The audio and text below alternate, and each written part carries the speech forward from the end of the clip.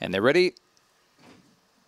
And racing, Starlight Colour pinged out on the inside, also showing early speed. Up on the outside of it was Calfure, who goes into second, and also making ground Incredible Evie around the outside with Chicago Knights. Jabber and Melody up on the inside, and What a Cruiser at the rear as they go off the back. Starlight Colour is the leader, out by 3 lengths. Running on was Chicago Knights, is charging home. It's Starlight Colour in front, coming at it quickly. Chicago Knights lunges, didn't get there. Starlight Colour's just won from Chicago Knights. Third across the line, Incredible Evie, and then followed by Calfure. Well back, What a Cruiser and Jabber and Melody.